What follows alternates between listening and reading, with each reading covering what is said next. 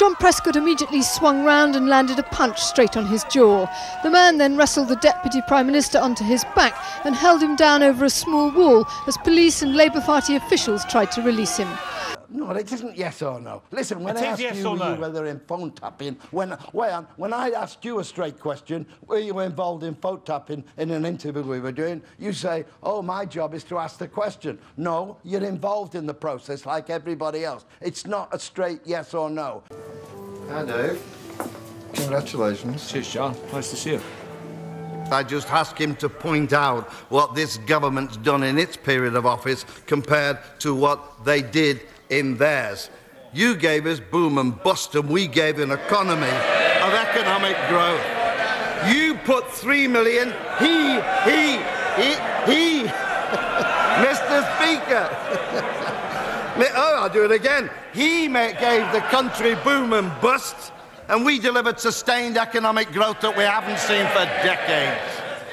He put 3 million on the dole, we put 2.5 million people back to work. And he, the most scandalous statement of all, doubled the number of pensioners in poverty, and we lifted 1 million out of poverty.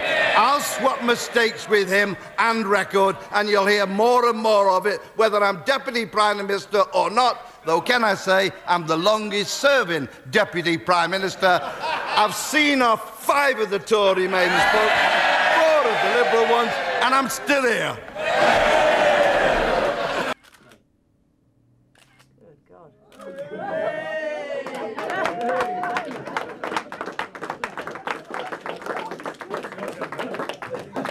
Now, what was it?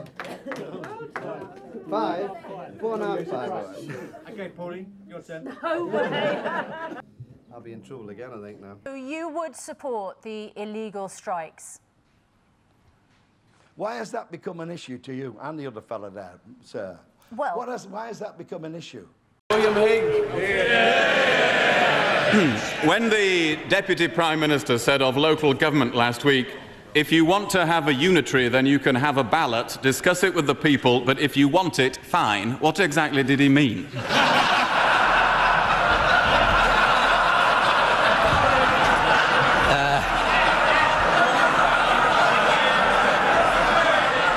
I think it's very, very clear, and I'm just surprised the Right Honourable Gentleman can't follow it.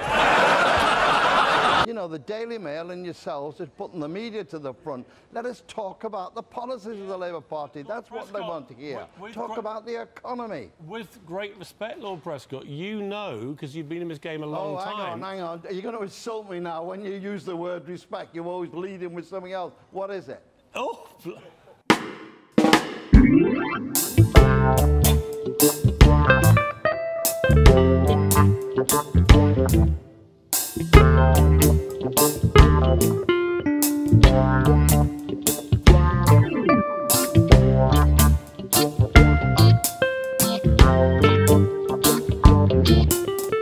What's the face of Labour that you want to present in this campaign?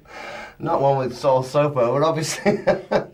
But one that's a caring party, social justice. It's those traditional values, you know, we're concerned about education, health, Can we go again? Yeah, okay, fine, off you go, then. The Deputy Prime Minister got off his bus at Rhyl in North Wales and quickly realised that to reach the local Labour club he had to run the gauntlet of a group of largely countryside and fuel protesters. As he walked through them, a local man chucked an egg at him almost at point-blank range. John Prescott immediately swung round and landed a punch straight on his jaw. The man then wrestled the Deputy Prime Minister onto his back and held him down over a small wall as police and Labour Party officials tried to release him. Eventually they freed him, but Mr Prescott's problems weren't over. Another protester then jostled him, before Labour members and police managed to get a very shaken-looking cabinet minister into the safety of the doors. Lawyers think it very unlikely that Mr Prescott could be charged.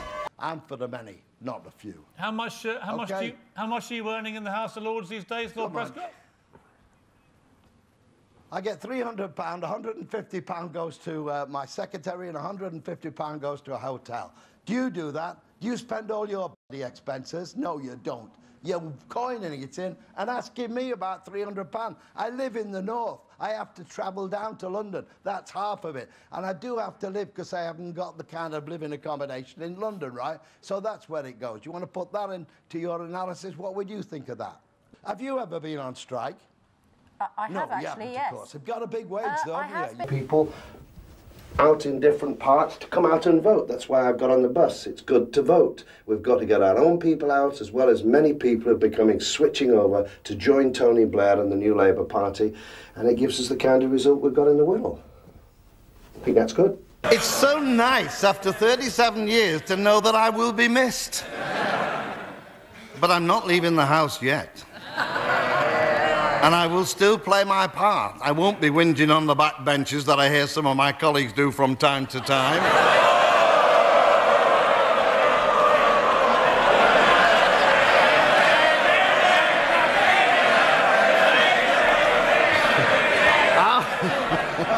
I'll be supporting this government that has done a wonderful job in the last 10 years. And I have to say to him, I noticed he wasn't in the first session. Is that his fee to be in the first session was too expensive for this one? Or is the charging for Tory overtime rate at your speaking rates is too much money?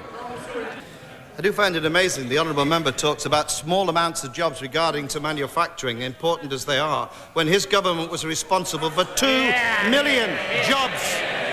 2 million jobs being lost from our manufacturing sector, which we still have to deal with. And as regard to the minimum wage, I can say I was one of those who did receive minimum wage under the Wages Council Act before the previous administration actually abolished them as working as a commis chef in hotels. And so it's not misunderstood on the opposite side. A commis chef is somebody who's a trainee chef and has no political significance whatsoever.